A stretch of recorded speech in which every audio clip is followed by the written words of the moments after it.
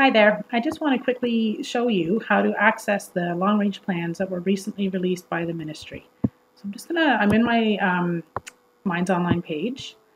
I'm going to scroll down and I'm going to click on see the e-community resources here.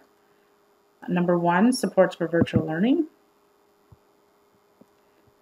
And this is a ministry site where they're posting some supports for teachers.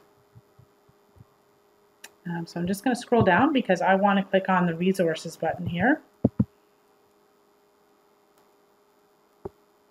And as I scroll down here, you can see there's lots of different resources that are already available to teachers. But then I have my elementary math. So I want to click on that.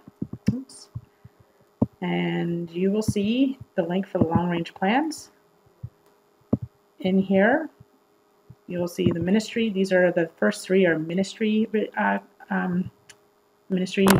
produced plans, and you'll see it divided up by questions and by topics. So there's 2 different ways, and then you'll also see that we have some district school boards that have produced them as well.